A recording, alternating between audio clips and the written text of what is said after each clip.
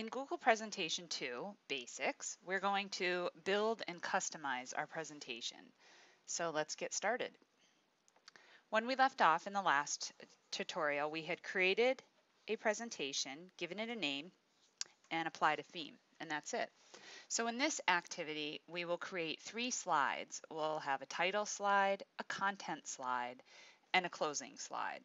Now, obviously, you shouldn't limit yourself to what you learn in this tutorial because there's a variety of ways to make presentations and a lot of slide formats. We're just using a few so that we can get you started from start to finish creating a Google presentation. So let's start out by creating 2 additional slides. We have our title slide, and to create a new slide, we're going to click on Slide, and we're going to choose New Slide. You can also click on the red plus button here to create a new slide as well, or use Control M, which will add a new slide. Another way is you could right click here and choose New Slide. So you need to go ahead and create your second and third slide.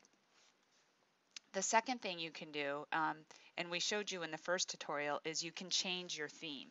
So let's say I want to keep this one, but if you wanted to change it, you click on Slide and choose Change Theme, and it'll give you an opportunity to go ahead and apply a different theme and try it out.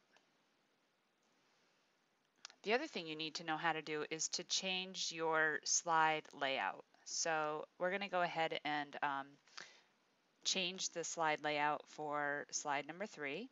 So I'm going to go ahead and click on Slide and choose Change Layout, and I'm going to give it Caption, and I want that at the bottom for now.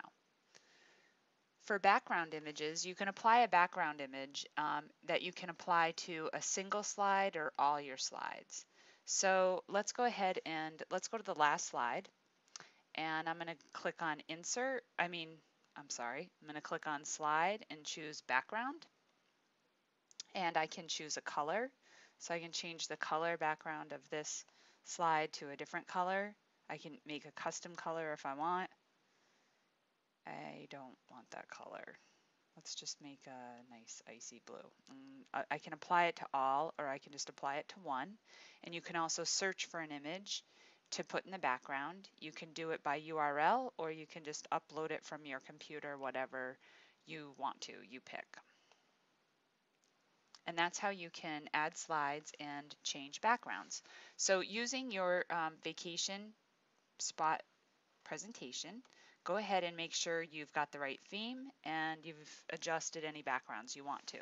You might need to work on backgrounds in later tutorials as you further build your presentation. And that's it.